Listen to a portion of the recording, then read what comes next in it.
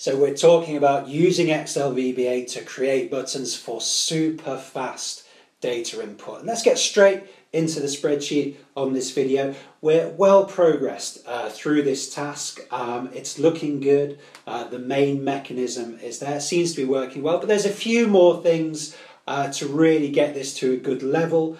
For example, I'd like some summary information at the top. I'd like to know immediately how many students are in the spreadsheet, how many students are here, how many students are not here. So that's one thing for us to do. I'd also like to have a reset button in there. So rather than having to click all these buttons to set them all to not here, I'd rather have a reset button there to do that at the click of a button. And then generally we can improve the formatting a little bit. So 3 things to look at in this video. But it's best to begin with the summary information. And this is actually an example of some poor planning in Excel, because I should really have gone through the requirements in the beginning, identified that it would be a good idea to have some summary information at the top, and then made some allowances for that, because I need 4 or 5 rows to provide this summary information. But if I put additional rows in now, because of the way we've set up the code, and we can see, this code to copy paste buttons, it's referencing, there's kind of a hard reference here. It's referencing row 4. So if we've got summary information in row 4, the button is going to go overlay the summary information, what we have in the cell. So let's put the summary information in there, and then let's try to tweak the code to get it all working. So I'm going to have a couple more rows in here. So I've just hit Shift and Spacebar on a PC, and then Control Shift and plus, and that should be a good number of rows. So this 13 figure is telling us the total number of students in the spreadsheet. If we double click on the cell, we can see the count A formula is counting in this range how many cells have data in, counting how many students. So that's fine. So let's say 13 students in class, because that is what the data is reporting to us. And then we want here to say the number of students present and the number of students not present. So I need a formula in cell B3 to tell me how many students are here. How might we do that? Maybe stop the video, try it yourself if you want. What formula is going to allow us to do that? Well, the COUNTIF formula will count the number of cells in a range that conform to a criteria that we can determine ourselves. In this case, we want to count the number of cells that have here in them and the number of cells that have not here in them. So COUNTIF is going to allow us to do that. I'm just going to select the range using keyboard shortcuts, holding down the Shift key and using the cursors. I'm going to make that an absolute reference because we're going to use the formula in the row below, and I can just recycle the same formula if I put the absolute reference in now. And then the criteria here is going to be here. There we go. So that should do the job. Remember, you don't have to close the bracket. Excel will do that for you. So the COUNTIF is saying we've got 9 students present. 1, 2, 3, 4, 5, 6, 7, 8, 9. So that seems to make sense. If I put another student in, we can see the formula changes. So that seems to be doing the job.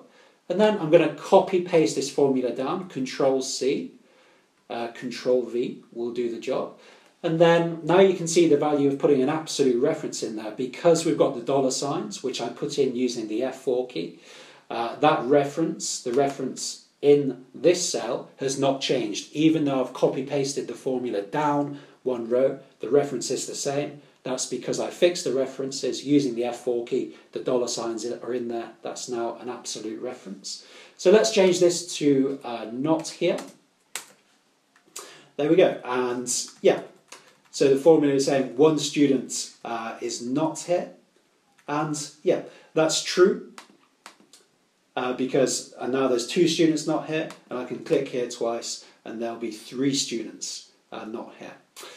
Okay, so we've got our summary information at the top, but we said at the beginning that's going to pose a problem because we've made a structural change to the spreadsheet. We've put a row in, and when we do the button generation macro, which I'm going to run now, well, let's just run the macro and let's see what happens. I'm just playing the macro now. Okay, and we can see the buttons not quite in the right place here. Okay, so I'm going to clear out the buttons again, delete the buttons. Okay, we've got a single button at the top here. So we're going to have to just tweak the code slightly, the copy-paste buttons code. And we need to find the line of code that is controlling the position of the buttons. So which line of code is that? Well, you'll remember from the beginning of the series, the .left and the .top commands. So we can change this. So it's currently cells 4, so it's the 4th row down the spreadsheet. Let's have a look at the spreadsheet now. And it should now start on row 7. That seems to make sense. So I'll just change this to 7, change this number to 7 too. And let's play the code. Yeah, that's almost done the job. Almost done the job. You can see I've gone 1 row too far there. So we can change this to 6. There we go. Clear out the buttons again. Back to the top, run the copy-paste buttons code. Should have the right amount of... There we go. Now we've got the right amount of buttons. Everything's lined up really nicely. So this is what we wanted to get to, but there's a bit of a cautionary tale, or certainly a lesson for you there, which is good planning avoids problems later with the code. I was able to make those tweaks quite quickly, but you might end up getting in a bit of a mess. So it's important to think at the beginning, what are the requirements for this spreadsheet? How do I want it to look? Do I want summary information? If I'd gone through that process properly, I would have identified that I need summary information at the top, and I would have begun building the code with the assumption that it would begin on row 6 rather than on row 4. So just a lesson there, try to plan your spreadsheets. It's going to save you getting into a tangle with the code later on. Okay, so this is looking good. We've got some nice summary information at the top now. And I think the final step we need to do is just to put a reset button into the code. And that means, say the class is done, we want to set up for the next class, we can just hit a reset button. It will set all of the students to not here, and that means that the class is ready, or the spreadsheet is ready for the next class. So how might we do that? Well, let's think the steps that we want to do. We want to set all of these cells, the text in these cells, so that's cell D6 to D18. We want to set the text in those cells to not here. And then these cells here, which are recording the arrival time. In fact, I'm going to write that in now. Arrival time. We want these cells to be cleared, yeah, because it wouldn't be any good if we had the previous lesson's arrival times in the next lesson spreadsheet. So we need to clear out those cells too. So let's get a new routine going here.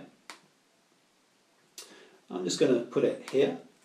So as always, let's have a meaningful name for the routine. And let's just say reset class, something like that. And then we want to clear out this range here. So we've got E6 to E20, E20 just outside of your screenshot, E6 to E20, E6 to E20, and then we've got two options clearing cells. Clear is fine, clear would do the job, but clear is also going to clear the cell formatting. And that's not ideal for us because we just want the contents of the cells to be cleared. We'd actually like to retain the formatting. So we've got another command here, really useful. Clear contents is going to clear what's in the cell without clearing the formatting of the cell. So that would seem to do the job. I'm just going to step into this F8 key. We've got E6 to E20, yep, seems to be right. Step through it and we can see these cells have been cleared, so that's good. And then secondly, we want the value in these cells, so D D6 to D20 to be set to not here, because that's the starting point for a new class. So let's get really lazy here. Recycle previous line of code, and then D6 to D20. And then we can just say equals not here. There we go, that should do the job. I mean, I said I was getting lazy there as if it was a bad thing, but laziness is actually a virtue for programming quite a lot of the time, because it's better to recycle some old code and tweak it than to try to write the code from scratch. So generally a good idea to recycle code, as I just did there. Okay, so what happens now? Let's just run the macro. Okay, so this is good, not perfect, but it's good. I'm just going to change the justification here, Alt-HAC, to go for central justification there. Yeah, so it's almost there. It's almost there, but this is really annoying me. We've got 2 rows at the bottom where there's no button, there's no student, but there's still a not here. Not here is in the cell there. So I want to make this as good as I can and improve the precision, so that only the cells where a student is entered, only the rows where a student is entered, have not here typed in there. Okay, how are we going to do that? Well, first let's clear all of the cells first. Yeah, let's clear all of the cells. So I can do that by changing this reference to D6. Let's play that. Step into that rather, F8 key, stepping into the code. There we go.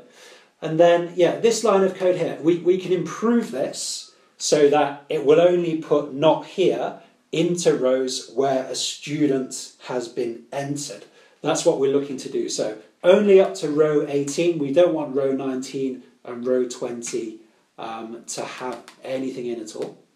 So how might we do that? Well, where in the spreadsheet have we got information about the number of students in the spreadsheet? We have that information in the spreadsheet up at the top here. Cell B2 has a formula in. So this is another great example of combining formulae, spreadsheet formulae and VBA code together. That's what we're going to do here. So let's reference B2 and let's delete this, and then I'm going to incorporate the value from B2 into this line of code.